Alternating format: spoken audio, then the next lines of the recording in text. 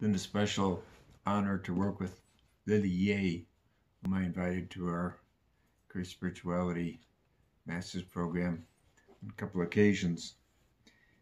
And she began her life in Taiwan, attending the School of Fine Arts afterwards at the University of Pennsylvania. But she says that as she grew, she yearned for the kind of enchantment that was revealed to her through her studying of Chinese landscape paintings as a girl and as a young woman. And that eventually she found this enchantment, a place of wonder and mystery, a place potent in stillness and tranquility.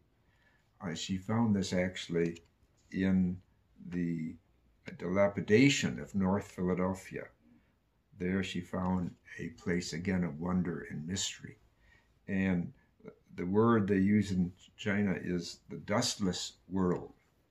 Dust does not refer to anything physical. It points to the mental pollution of desire, longing, attachment, and greed, all emotions emanating from the ego. So she found the spiritual basis in her Chinese landscape painting, but she put it into practice in her work.